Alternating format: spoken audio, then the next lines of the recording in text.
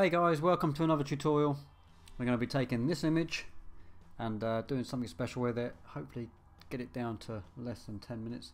Let's get straight into this. So we're going to come straight down. I'm going to look at my remove chromatic aberration and enable profile correction.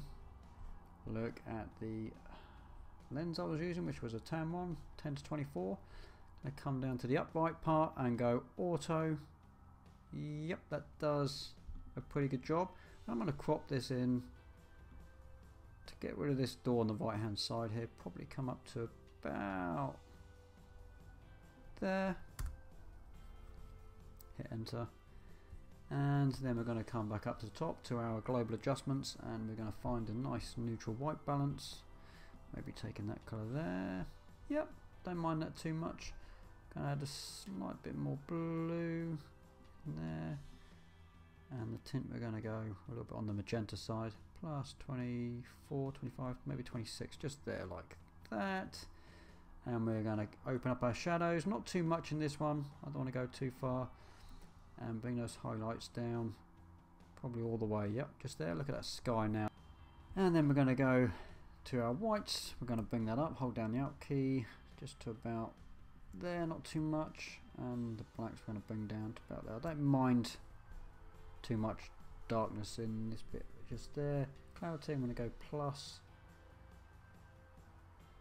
about 20, 19, yep, vibrance.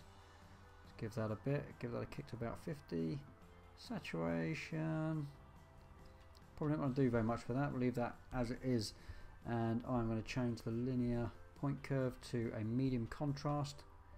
Come back up and have a look at the exposure, see what we can do. I might bring it down slightly, only because that sky is looking fine. Contrast, we're going to add a little bit more to the global contrast just there, plus 15, cool. And let's have a look at what else we need to play with. Sharpening, yep, we're going to add a bit of sharpening. Going to bring it up to about 70 and hold down the Alt on the masking so we can set up. Usually around 50, 60, something like that is good. We don't want too much in the sky, obviously. Now I've got a little bit of sensor dust on there, so I'm going to get rid of that quickly. Bop. So I'll look around the image, see if there's anything else. We'll zoom in if we have to.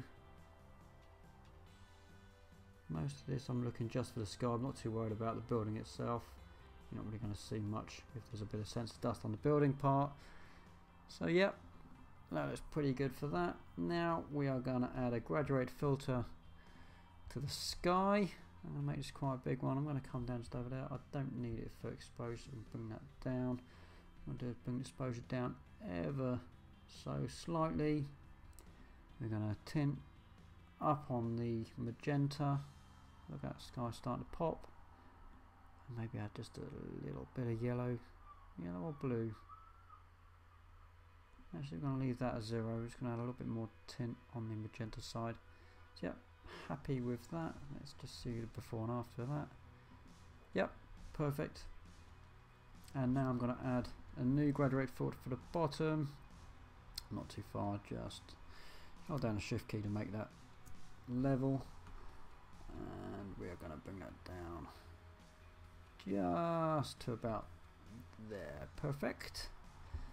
So we then have the radial filters. Now this I'm going to do a little bit of dodge and burning really quickly. I'm just going to add a few bits here and there.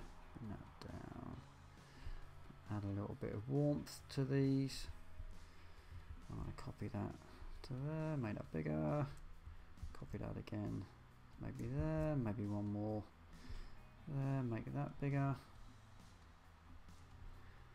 And actually I'm probably going to do another one for there.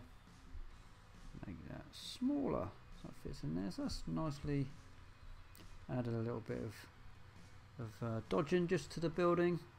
And we're going to do some more. Let's add a new one. Add a bit. One down there. Bring that right down. I'm making sure, guys, that the feather is up to 100 on these. With this, I'm going to add a little bit of magenta. See, it's like it almost reflects off the sky. And add another one. Just make that a bit bigger.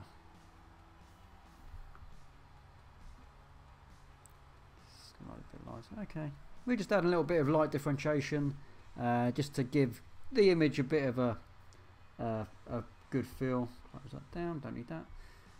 And now we are going to come over to the brush and we're going to make sure that density is around 70, feather is at 100, flow at 100, and we are going to add a little bit of dark areas to the building.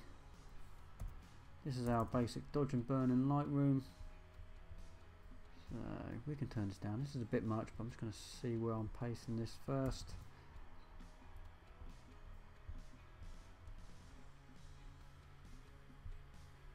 Yeah, you see that looks terrible, but I'm going to bring that right down to about there. I'm going to add a new one. Go on the other side.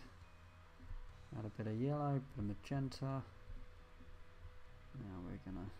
Again, it looks too much, but don't worry, we're going to sort that out in a second.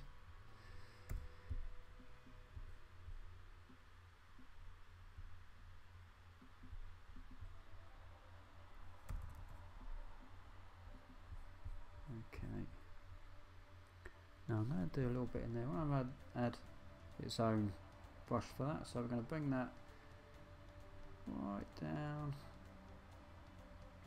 to about +10.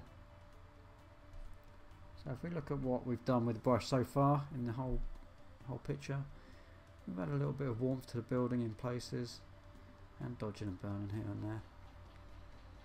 Good. Okay, so I'm going to zoom in to these and add a new brush. Go right up to this. Let's just go a bit further to there. Size the brush down a little bit. It's going to look a little bit strange, but it's going to add a little bit of interest in the picture.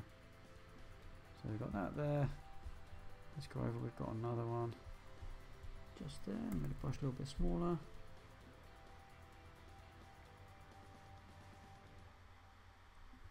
Okay, come out just a little bit. I'm going to bring that down a touch.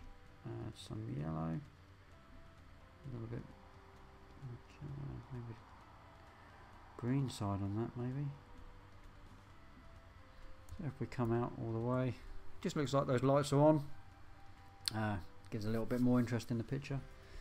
And that is pretty much it. If I was going to go further, I may do a bit more dodge and burn into the sky, but I think the sky looks good already. The building looks really good, really sharp. Just make sure there's nothing else needed doing. Down here we've done that, and yep, everyone, that's pretty much what I do with that. That's my workflow. Fantastic. If you like this video, please hit the like button. If you haven't done so already, please subscribe to my channel for future updates, and this will also be in another video. If you prefer videos without voiceover, I'm now starting to do those as well, because I've noticed a lot of my videos are being liked more. So I've made up a playlist of videos like this where there's no voiceover, so people can just flick through them really quickly. So we're heading over there. There's a link in the description. Thanks guys, see you in another video next time. Bye.